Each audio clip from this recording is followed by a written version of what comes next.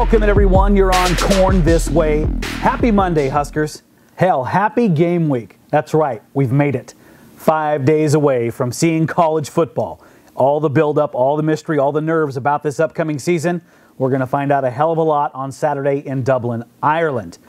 Busy weekend. We told you it was going to be, right? The big press conference. Yeah, it was yesterday. Why? Because as of right now, as we know, Nebraska on their way to Ireland.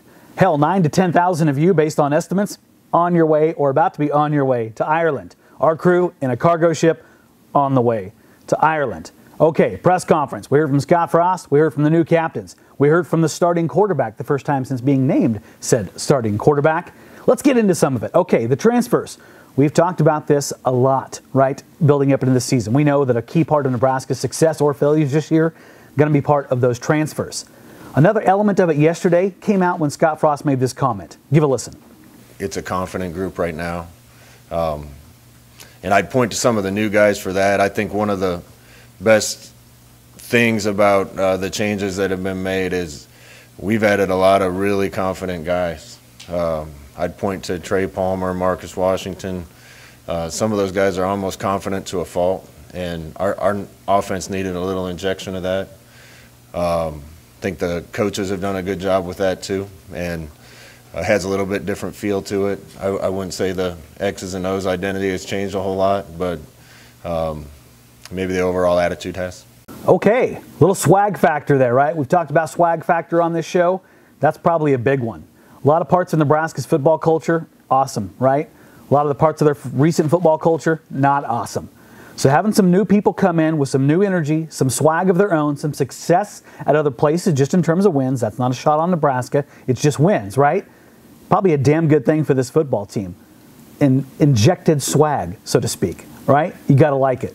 Speaking of swag, how you like Scott Frost's glasses there yesterday? It's a good look. It's dignified. It's a regal Scott Frost, right? Black rims. It's a good way to go. I dug them. All right, speaking of things I also dug, Casey Thompson. Damn, this dude is impressive, right? You kind of get enamored listening to him speak because he is a senior statesman. He's been around the game for a while, and it's also one of the reasons why he's the starting quarterback and one of the leaders on this team. All right, here's something he said yesterday that really stood out to me, all right? He's impressive when he speaks. Listen to his breakdown of Northwestern's defense. If we had a trophy for press conference performance, here you go, Casey, there's your trophy. Thankfully for Nebraska fans and the team, he has a hell of a lot higher ambitions than just a press conference trophy. I'm just continuing to strive for perfection. I don't know if I'll ever get there in a practice or a game, but like I said, the chip on my shoulder is bigger now than it ever was, and I'm just trying to be a winning quarterback and play at a high level for this team. Even being named a starter, I feel like that I enjoyed it probably for a night because it happened on the off day that we had, so I was able to enjoy it for a night. But no, I haven't really reflected or sat back or anything. Hopefully, at the end of the season, whenever we're competing for a championship, I'll be able to sit back. That's an interesting term to hear, right? Championship football. You're going to aim high. It's one of the reasons why he's a leader on this team. And that chip on the shoulder, he's polite. I told you he's a senior statesman. He's not going to talk a lot of trash on others.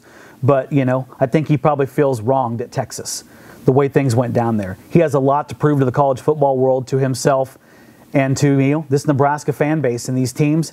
I think that's a hell of a thing for Nebraska football. That might be perfect timing for everyone involved. Okay, as we mentioned, captains.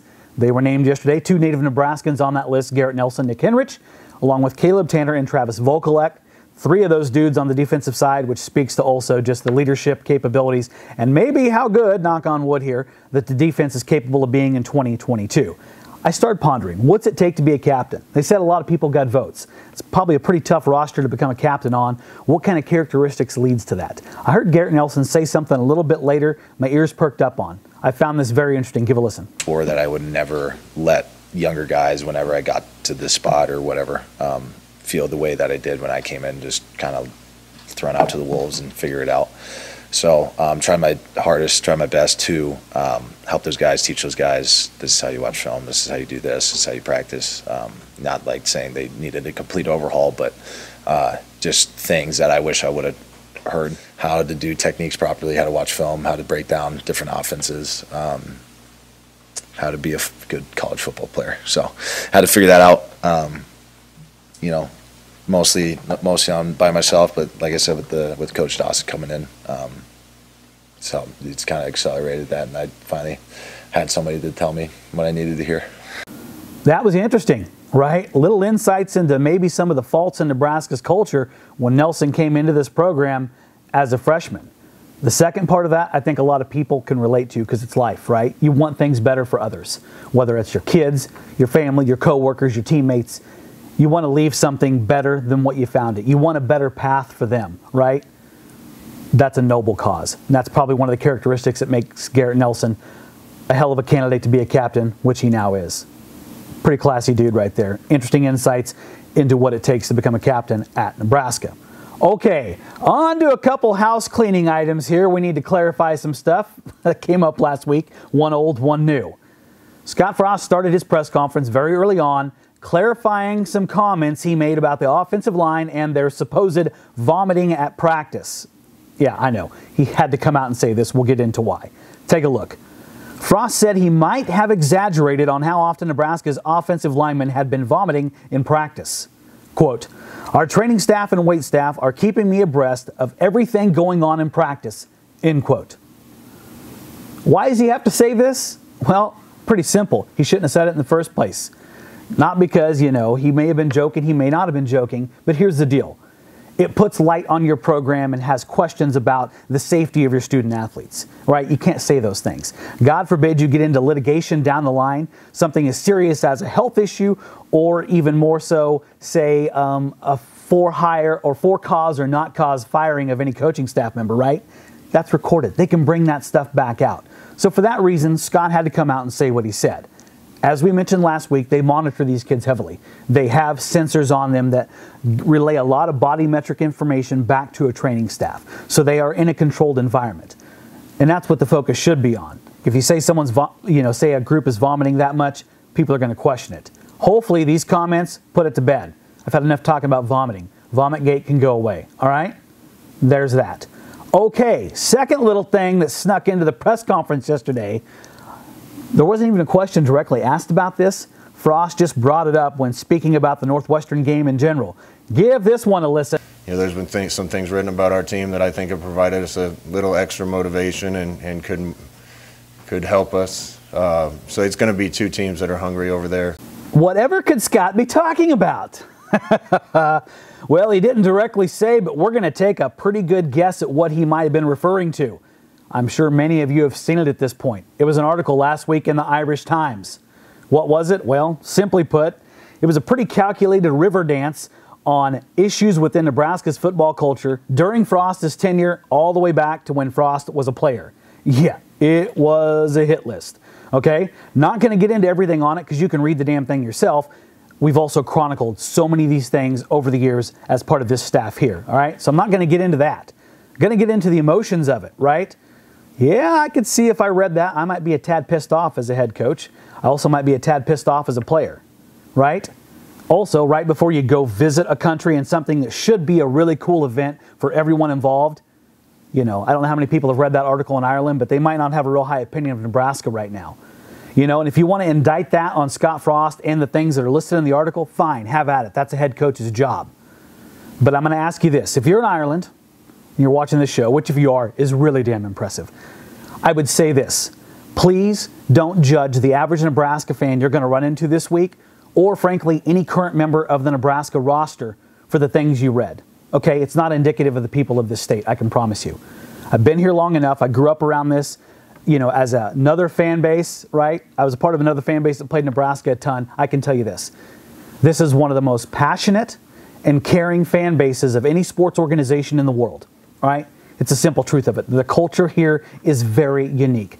They're really good people. Okay? Compare it to this, and I do this with all due respect. Football culture in Ireland. Massive, right? So think of it this way. If you're a supporter of the Shamrock Rovers or St. Patrick's and someone writes this about your team, you might be a tad pissed off. Okay? So understand their emotions in that. Don't blame them for what you read in that article. Have a pint this week, talk it out. I can promise you the people of Nebraska and the student athletes on this roster, they're not that. Okay? They're good people. Please don't let that put a huge dark mark over what could be a really cool event this weekend in Dublin. Woo! All right. Get off my damn high horse for a minute there, right? Getting all fired up. Okay, things to read. There's some good ones today. This one from Sam. His Monday Rewind today is deep. You need to read this article. Here's the headline. McEwen, along runway's end, time to find Nebraska's true football identity under Frost. That's some heavy stuff right there. You need to read this article. It has a ton of information into it. Sam gets into a lot of stats and analytics. It's kind of an annual thing he does. He's going to look at 7 players you need to watch real closely. Some concepts you need to watch real closely. Read this thing and you will be an A-level smartass at the water cooler today when discussing things with your fellow fan or your fellow coworker. Also to read today, Tom Chattel. Love this headline. This is the jube we're after. Chattel, talking season is over for Nebraska football. Hallelujah. Damn right, Tom. I think we've had enough of talking, right? I know I have. My voice is about gone. We're ready to play some damn football, and we're going to see it on Saturday in Ireland against Northwestern. You can read Tom's article there about all the emotions and all the buildup and the importance of this football game. Okay, upcoming, busy damn week. It's game week. We're up on our level on here. A couple things we want to do. One, this one you need to listen to. Fan prediction show. That's right. You've heard the pundits. You've heard us throw our predictions out there. Who gives a crap what we think, right? I want to hear from the Nebraska fan. We're going to put up a social media post after this show. Give me your record you think Nebraska is going to get this year and a couple reasons for it. I'm going to take the best stuff. We're going to make a whole damn show about it tomorrow. We're going to hear what the pulse of Husker Nation is heading into this season opener against Northwestern. Okay, rest of the week, here we go. Full team coverage from Ireland. Okay, Sam McEwen, Amy Just, Anna Reed, one of our brilliant visual journalists. They're over on their way to Ireland right now. We're going to have full coverage for you all week. Stay with us. Okay, also, it's game week for something else too. That's right, Nebraska volleyball. We're going to see them for the first time. That's going to be exciting. Friday, they got 2 games. Texas A&M Corpus Christi and Tulsa. Did you see Saturday night? A pretty much sold-out scrimmage. Scrimmage, right? God bless this state. That is such a cool thing to see. The front line for Nebraska, yeah, looking pretty damn good. Caitlin Horde, the Penn State transfer, immediate impact for that team. Going to be very exciting to watch. We will get to see them for the first time this weekend. And then Saturday, 11:30 a.m. Nebraska time, Dublin, Ireland, Nebraska Northwestern, the 2022 college football season underway. Thank the heavens, because it is time. Until that time, my friends, be all the GBR you can be, and remember, we're all just corn this way.